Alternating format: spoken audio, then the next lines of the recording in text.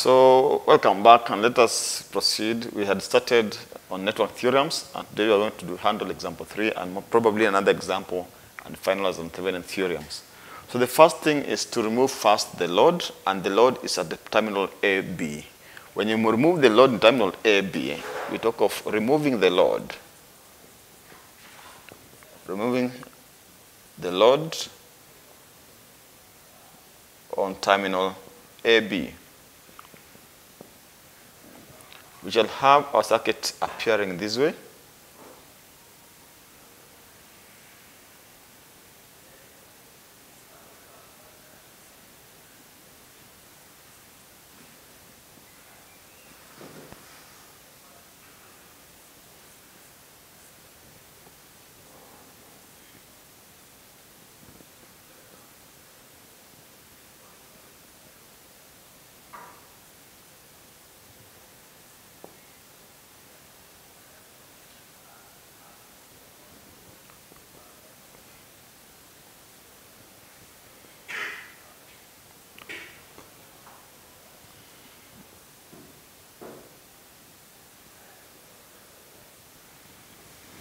So then you're going to determine the open circuit voltage by determining the voltage drop across the 10 ohm resistor, which is in parallel with the terminal AB.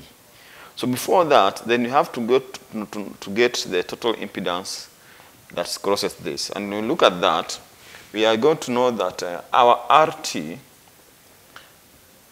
is supposed to be 10 ohms plus 2 ohms plus J3, which is in parallel with this one is going to multiply minus J15, because the entire circuit we have here is in parallel with this one, over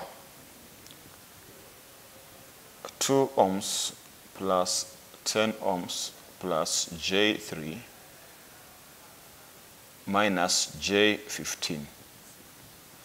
This is product of a sum. Then entire this we shall add then our 10 ohms. This will be the entire total impedance before the current starts flowing. When that one happens, then we shall have this simplification as this is 12 plus J3, 12 plus J3 minus J15 over this is 12 minus J12, 12 minus J12, and then this is what we're going to add to 10. By simplifying this, I recommend that we work on we expand or actually convert them into polar so that we have them as a single unit, then convert them into cartesian before we add the 10. So when you expand this, you shall have minus J 12 times 15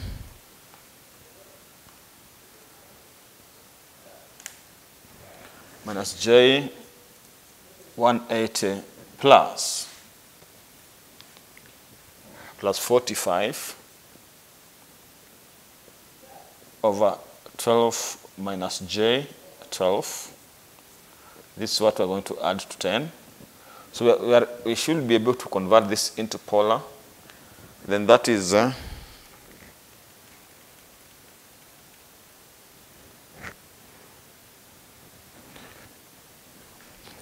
convert that to polar first, then we shall have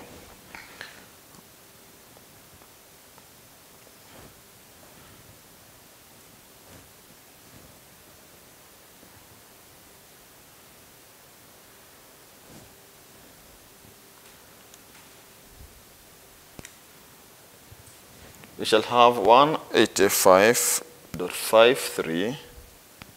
The angle here is minus 75.5 0.96 divided by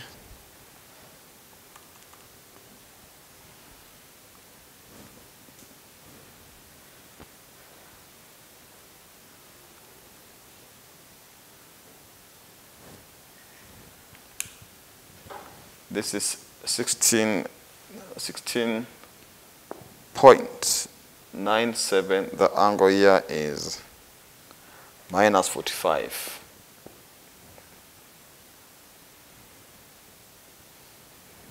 This is what we want to add at 10 ohms.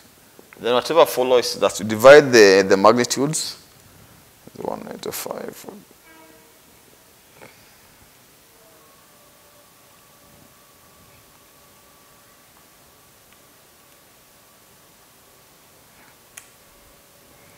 This is 10.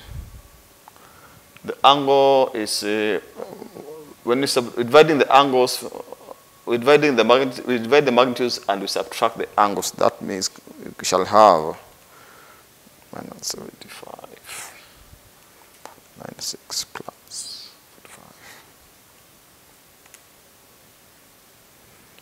minus 30. This is what we're going to add 10 ohms. Then we convert this back into Cartesian so that we are able to add. Alternatively, we convert this into polar and we are able to multiply, convert this into Cartesian, into rectangular. We shall have 10.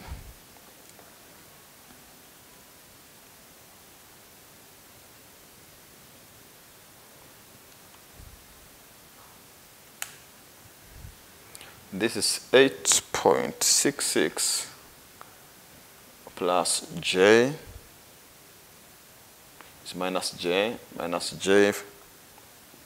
5 minus J 5 plus 10. So this now can now be added. This is supposed to be 18.66 minus J 5. That is the total resistance. You can all divide this into polar. So this can be that, or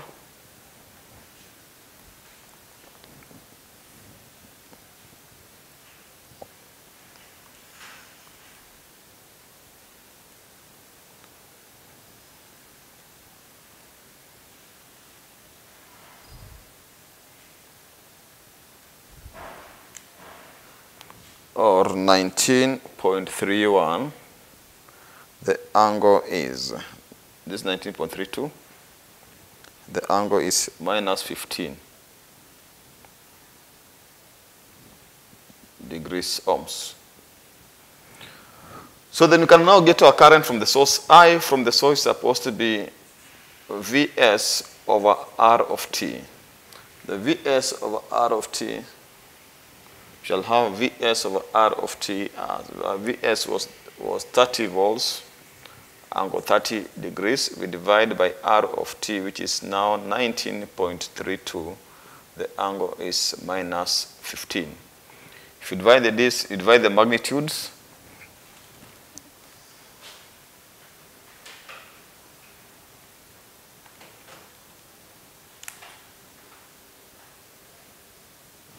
This is 1.552.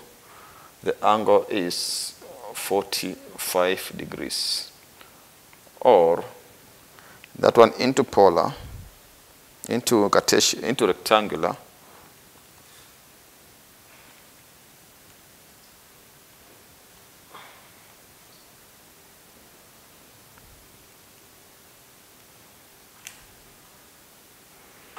Or 1.097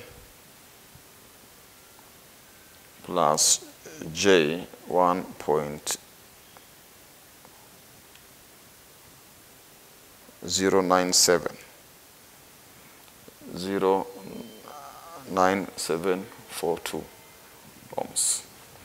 So that is the current that is going to be coming from the source, whatever, to us I. So when this current gets to this point, it divides, and we're looking for the current that's going to flow through the 10 ohm resistor by that. So using the current division formula, using the current division formula. The current through the 10 ohm resistor, which is what we require, the current through the 10 ohm resistor, which I'm debating at I subscript 10, is supposed to be the opposite arm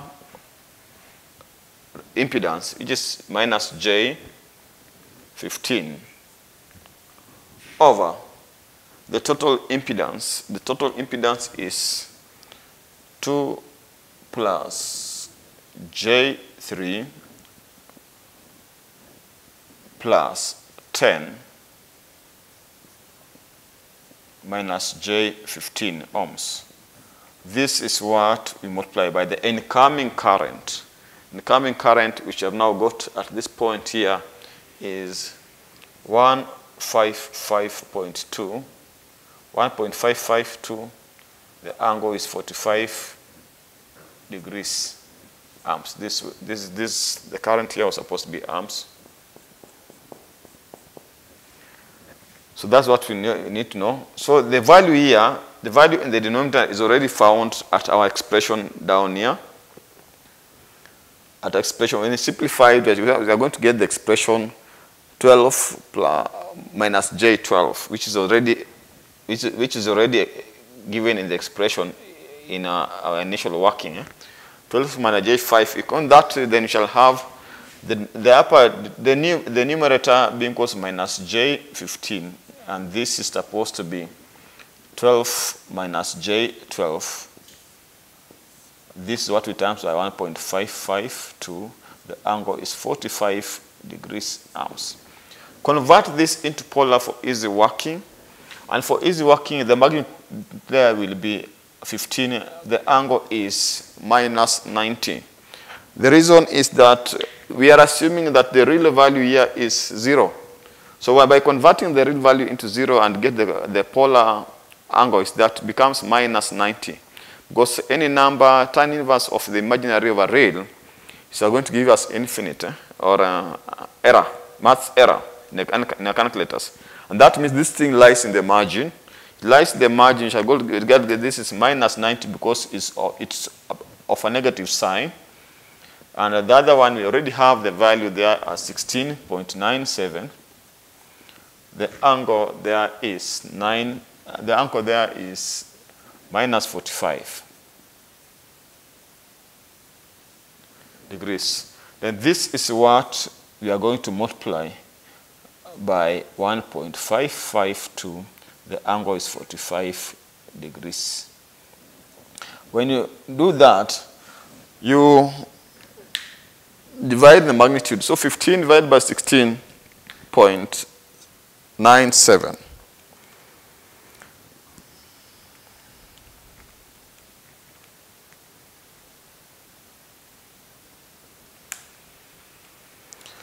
This becomes 0.88. The angle there is 45 minus 45 degrees. This is what we now multiply with 1.552. The angle is 45 degrees. When you look at that, we multiply the product and we sum the angles. And this means that our resultant is supposed to be 0.88 times 1.552. It's 1.3. 1.378. The angle there is 0. This is what? Amps. That is the current that flows through the 10 ohm resistor. So that this is the current that we're referring to as 1.378. The angle is 0 amps. So Thevenin's voltage, VTH, is supposed to be IR. And that's supposed to be 1.378. The angle is 0 amps. Multiplied by the resistance is 10 ohms. So this becomes 13.78. The angle is 0 volts. So from there, then we are going to, we now determine the Thevenin's internal resistance. Thevenin's internal resistance.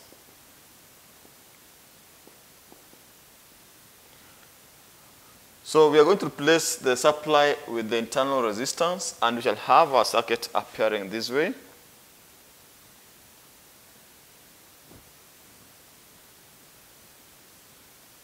This is minus J15. This is 10 ohms. We shall have a value as 2 here. 2 ohms. Then have J 3 ohms. Then we shall have our 10 ohms impedance here. 10 ohms. And we look, in fact, looking in at this point. That's the direction in which we analyze that. When we analyze that, this is in parallel as in series with this one, and this is also parallel with this one. So we shall have our values as 10 multiplied by a minus J15 over 10 plus minus J15, because it's a sum, minus J15. That is what is the two combined, plus this is what we're going to add to 2 plus J3. Everything here is in parallel with the 10 ohms. And because it is in parallel, we are going to also to repeat the same thing, but in the add the denominator. It's 10 minus J15 over 10 minus J15 plus 2 plus J3 plus 10. So that's what we're going to have in the denominator. So this is what will give us our internal resistance. So we just need to get to our calculators right and do the mathematics as required from the working.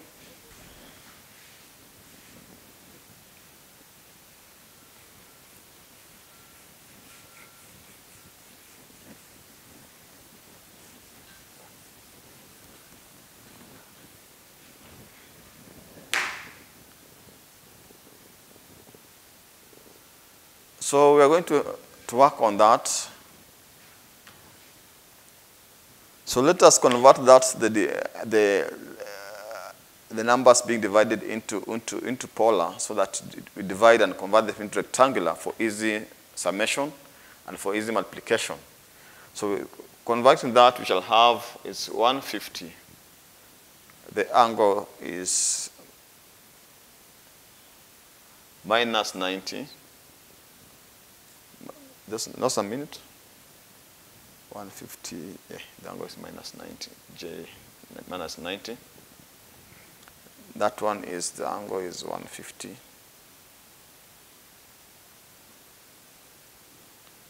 The magnitude there is now, convert that into polar. That is 10.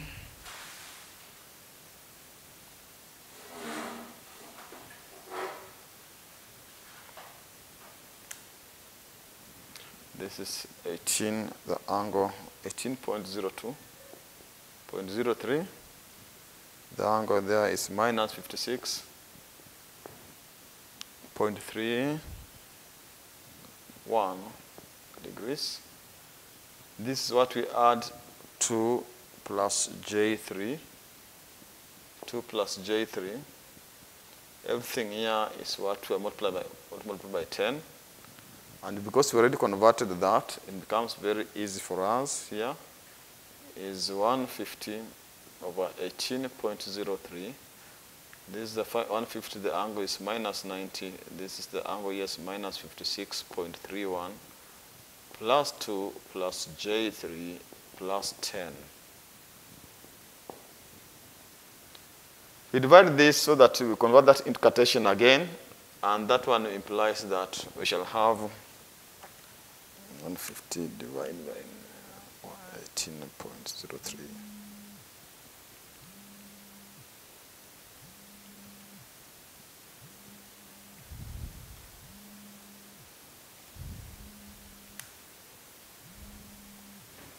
is 8.32. The angle there is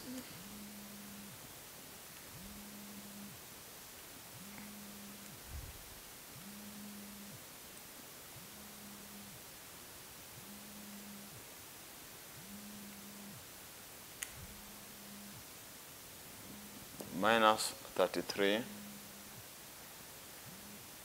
33.69. This is plus 2 plus J3 over everything also is 8.32. The angle is minus 33.69 plus 2 plus J3 plus 10. But the numerator here is multiplied by 10, and this is just going to summation of that. We change the numerator into Cartesian so that you can be able to add. Then whatever follows is shall have that into rectangular.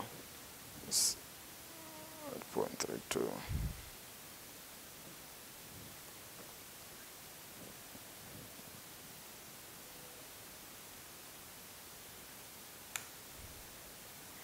This is 6.92 minus J 4.62 plus 2 plus J3. Now it becomes easy to multiply because you are just able to add. The other denominator is also 6.92 minus J 4.63 plus 2 plus 3J3 plus 10. When you add this, then we're going to add 6.92 plus 2 is 8.92. We'll have 8.92 minus 4J plus 3 plus minus J4 plus J3, we're going to get minus J 1.62 over 6.92 plus 2 plus 10, we're going to get is 18. Because this is 8, that becomes 18.92 minus J 4.63 plus 3, we shall get minus J 1.6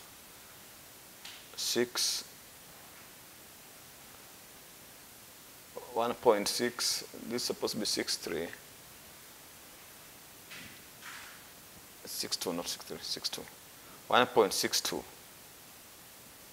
This is what multiplied by 10. When you look at that critically, change this change that into polar so that you can multiply directly. So we change that into polar again. This is 8.92.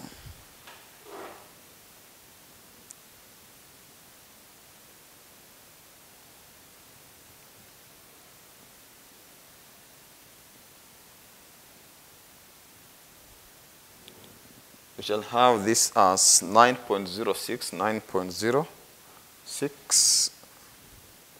The angle there is minus 10, minus 10.3.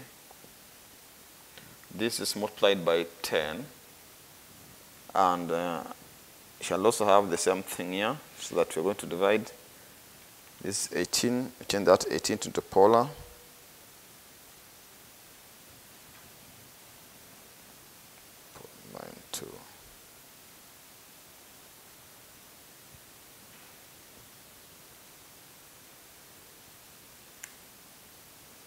This becomes 18.989. The angle there is minus 4.89. So you divide this, you shall get 90.6. The angle is minus 10.3 degrees. Then you shall have that as 18.989 divided by my angle is minus 4.8. 9. We divide that, it follows that we are going to divide the magnitudes. It's 90.6 divided by 18.989. We shall have 4.77, and the angle we shall be able to add minus 10 is minus 10.3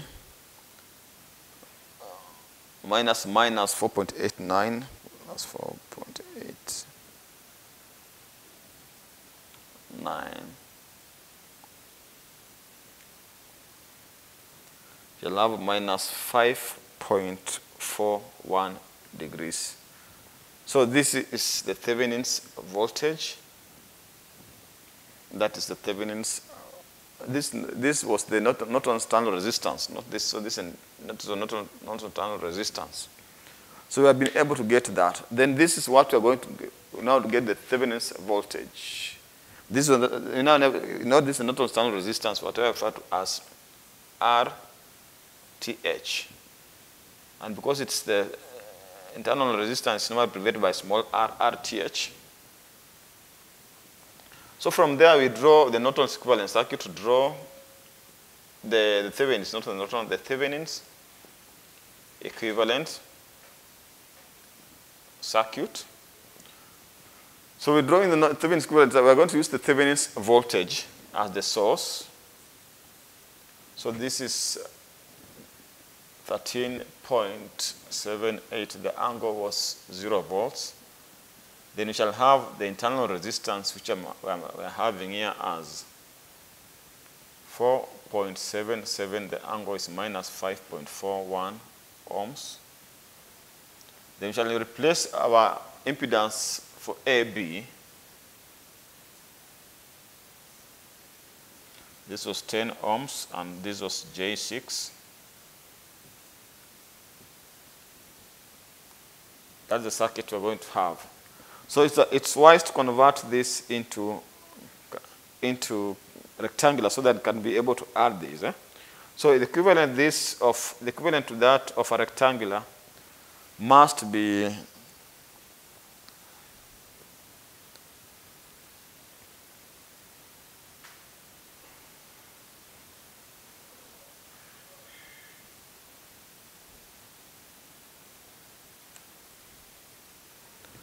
this equivalent value is 4.748,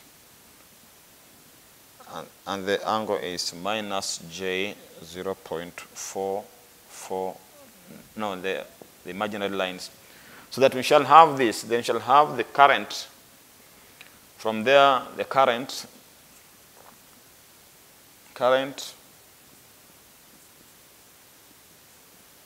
through AB. Current through AB. This is the point AB, whatever you have been asked. Current through AB is supposed to be VTH over RTH plus R of L. And this shall have this as 13.78. The angle is 0. Then whatever shall have there is 4.748 minus J 0.4 minus J 0.449 plus 10 ohms plus J 6. So we add 6 plus that shall get 5 point something, and this shall get 14. So we shall have 13.78, the angle is 0, and the denominator shall have here is 14.749, 14.748 plus J.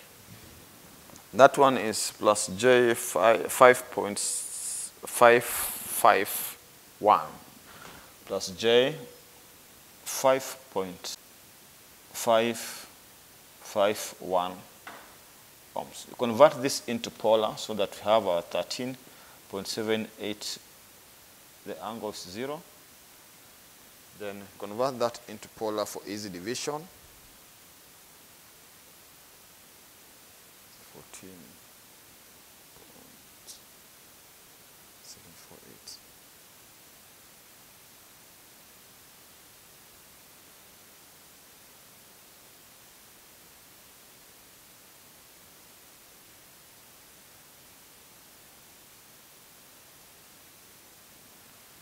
This becomes 15.75. The angle there is 20. So when we divide this, we are able to get 13.78 divided by 15.75.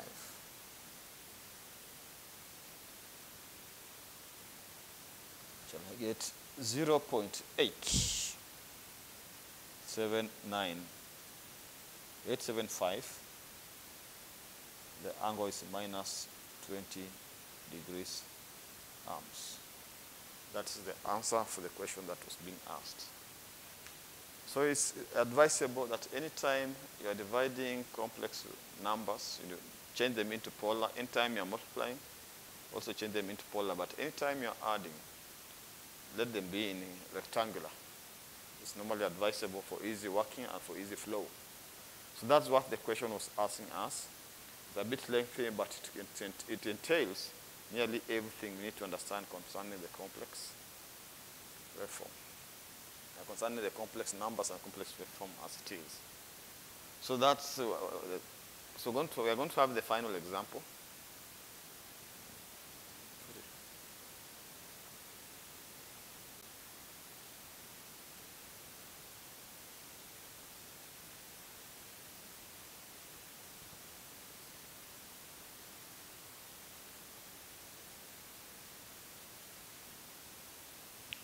So let us have a final example on this. One of the things I'll advise you is that anytime you are given a circuit, kindly look at the supply voltages.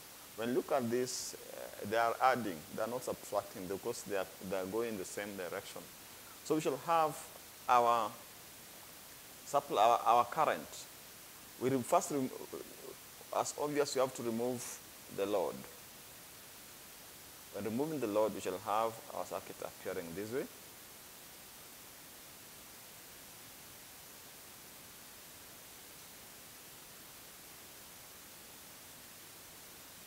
And this is where we remove the load. So this is 10 volts, this is 5 ohms. This is 2 ohms, and this is 20 volts. Then determine the current through the load, which is across whatever is connected in parallel with the load. So current is supposed to be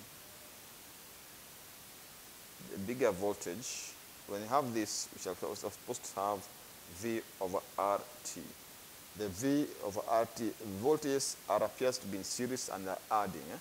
So this is 20 plus 10 volts over the resistance is 2 plus 5 ohms. When you have that, then this becomes 30 over 7 ohms. And this gives us the current.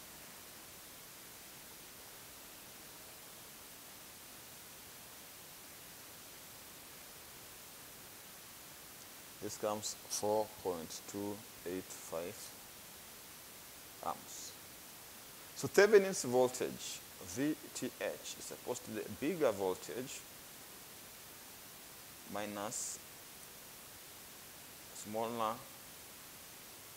voltage drop. And the hint is this. When we are subtracting, the hint is this. When a larger resistor is connected in series with a bigger voltage, then V Thevenin's is supposed to be the bigger voltage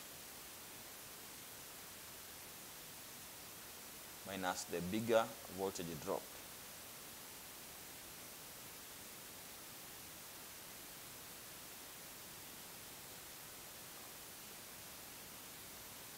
So that's the hint. And because we are subtracting the smaller resistor is connected to the bigger voltage drop, we are subtracting the smaller voltage drop. So we shall have V Thevenin's here as being, because the bigger voltage in the circuit is 20 volts, minus the smaller voltage drop. We have now to determine the current is this. The current times the smaller resistor shall have as 4.285 multiplied by 2. That shall give us the Thevenin's voltage.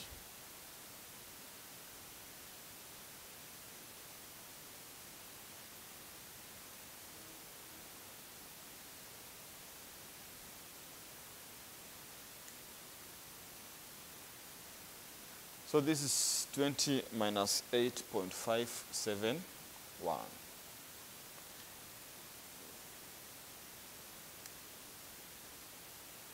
We shall have 11.428 volts. After we determine that, we now look in and determine the Thevenin's internal resistance. So RTH, Thevenin's internal resistance, is supposed to be, the two circuits are in parallel. We shall have our circuit first appearing this way. So this is 5, this is 2 ohms. So RTH implies that we shall have 2 times 5 over 2 plus 5. It's supposed to be 10 over 7.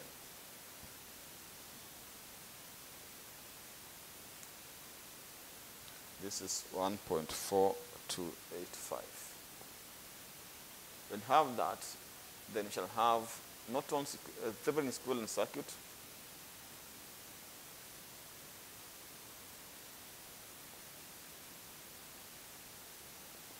We shall have Thevenin's equivalent circuit. We shall have the circuit being drawn with VTH being the source. This is the RTH. And the other one is connected is our load 6 ohms. The RTH we have determined is 1.4285 ohms.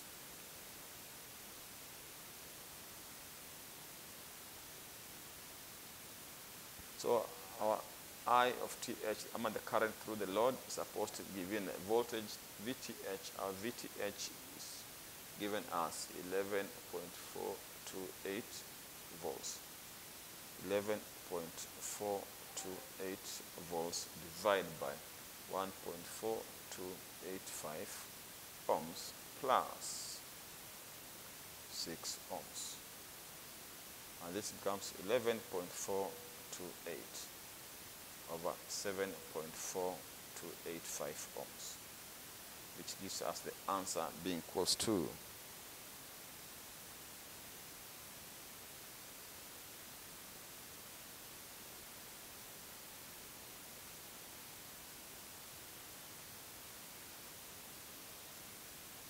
becomes 1.54 amps.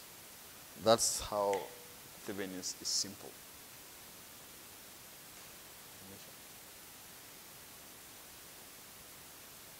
So we are done with the first theorem, which is Thevenin's theorem. The next theorem we're going to have is the Norton's theorem.